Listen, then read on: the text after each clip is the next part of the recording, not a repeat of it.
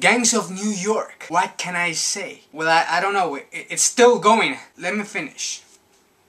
Well, it took some time, but it's finally over. Gangs of New York? More like my time is now gone. It's just so long. And this would be where I would insert some sort of penis joke, but the length of this movie just drained me too much. Don't look at me that way though. I did like this movie. Some historical dramas are boring, but this one kept my attention and entertained me the whole time. That's because the story was well written and the dialogue was actually interesting to listen to. The directing was obviously fantastic. It was Martin Scorsese. He did an amazing job of recreating the 19th century. I mean, he could have done it all on computer, but you know, he's old. He likes doing stuff old school. The music also added a lot to this movie. But this would have been nothing without the great cast. Leonardo DiCaprio, a great actor, he did an amazing job in this movie. But he did lose his accent a lot of times. It came and went. Also, he was actually pretty ugly in this movie. Oh yes, I went there. In contrast though, Cameron Diaz was extremely hot in this movie, and the red hair actually made me more attracted to her. Not only was she hot, but she also gave a stellar performance in my bed. I'm just kidding, I didn't have sex with Cameron Diaz.